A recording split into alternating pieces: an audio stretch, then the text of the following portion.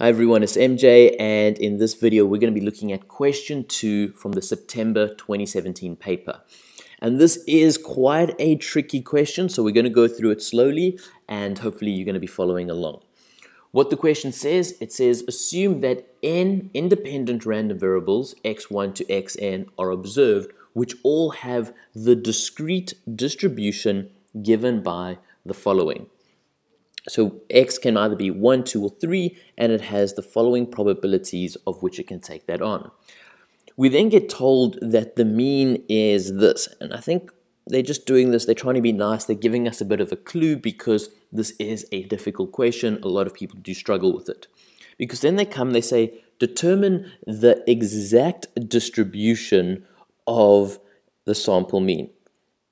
And this is quite difficult because we're used to doing what question 2 says, the approximate distribution.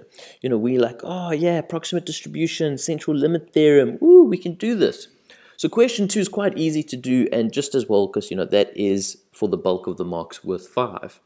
But these first 3 marks can be a little bit tricky because there's no direct formula. What you actually have to do here is think a bit. And where your first bit of thinking comes in is you need to think of, you know, what are the possible values of our sample mean? Okay, what are the possible values? And I mean, the possible values could be a whole range of things. Fortunately for us, and this is the big clue, is we have it for n equals to 2. Okay, if n was equal to 1, okay, the possible values for x bar would be equal to either 1, 2, or 3, because it will be one of those. But now the fact that n is equal to 2, okay, what this is going to do, okay, our possible values for when n is equal to 2, it means we could have 1, okay, that's when both values n is equal to 1 and 1, we're going to have 1. But if we have 1 and 2, we could get the answer of 1.5. If both our values were 2 and 2, we get the value of 2. If we have 2 and 3, we're going to get 2.5. And if we have 3 and 3, we're going to get 3. Okay, and the nice thing is that if we have 3 and 1, we are going to get 2 again. So these are the possible values that we can get. And now this is the tricky, well, this is the cool part. Just by saying this, by saying the possible values, you're going to be getting half a mark just for saying that. And that is the hardest part of the question. If you figured that out, if you figured out what the possible values were, now to do the actual distribution, it's going to be a piece of cake. Because what you're going to be doing now is, let's just write these values out here. Probability that we get 1 is 0.6. 2 is 0.3, and 3 is 0.1. Because now what we can do is say the following.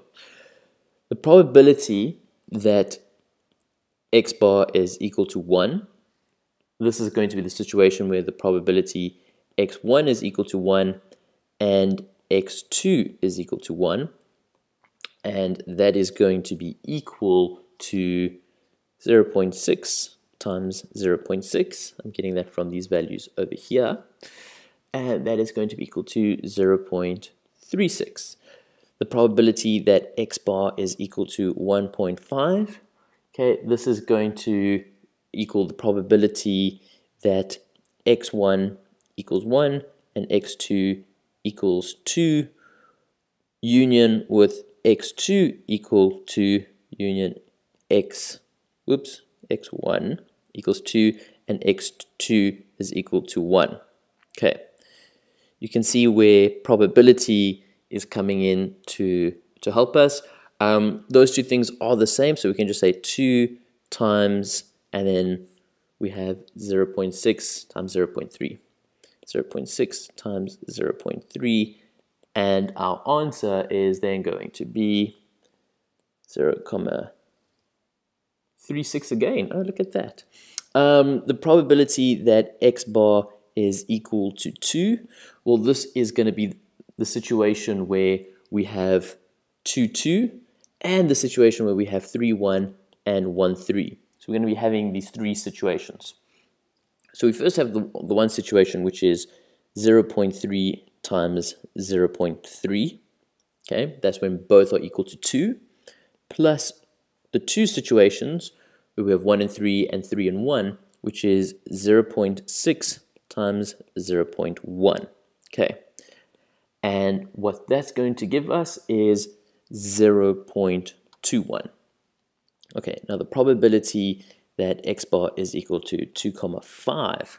Okay, this is now going to be equal. So we're looking at this. This is in the situations where we have 2 and 3 and 3 and 2, which means we're going to have 0.3 times 0.1 times that by 2. Hopefully you guys are starting to see a bit of the pattern we have going here. And then the probability that x bar is equal to 3, it's only in the situation where both of our values are equal to 3, and that's 0.1 times 0.1, which is equal to 0.01. What we must always do is then add these values together to just double check that they do equal 1. And this is going to be the probability distribution for our sample mean. Okay, like I said, it's 3 marks. These calculations here were very easy, but figuring out the possible values for x bar was the hard part.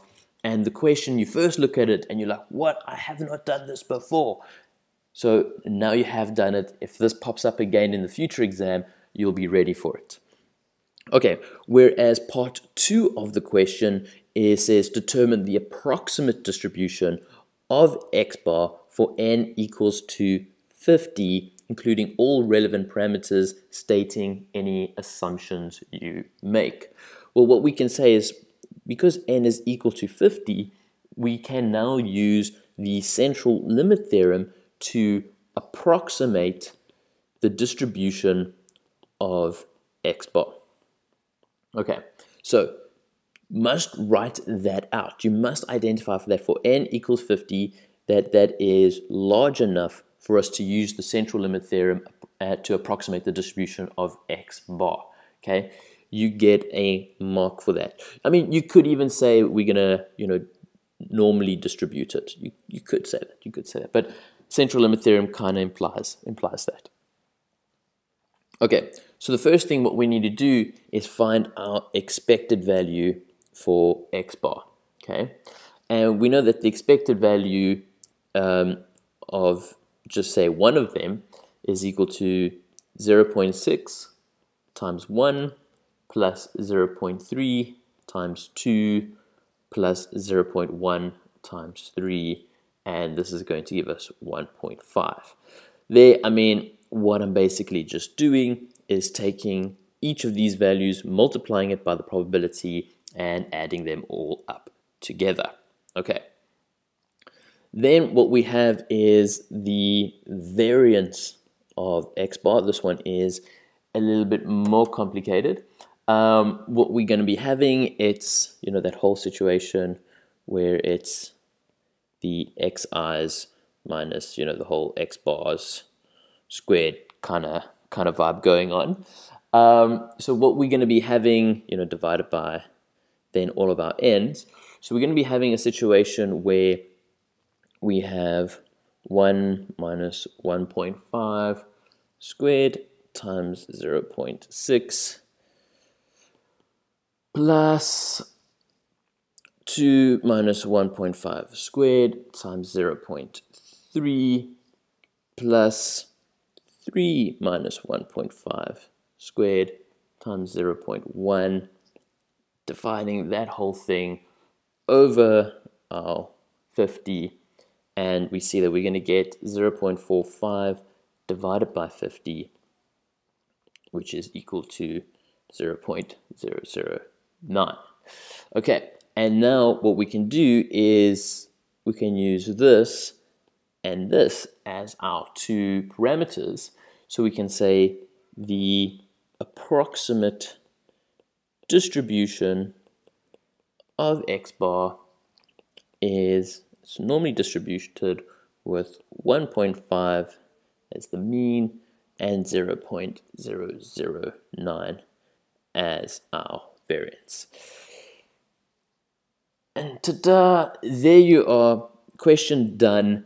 And you can see the second part of it was a lot easier than the first part, but still overall, I would say it is a fairly simple question. Like I said, the tricky part was just understanding what to do or how to handle it. But yeah, if you've got any questions, please feel free to ask me in the comment section below. Thanks so much for watching, guys. Cheers.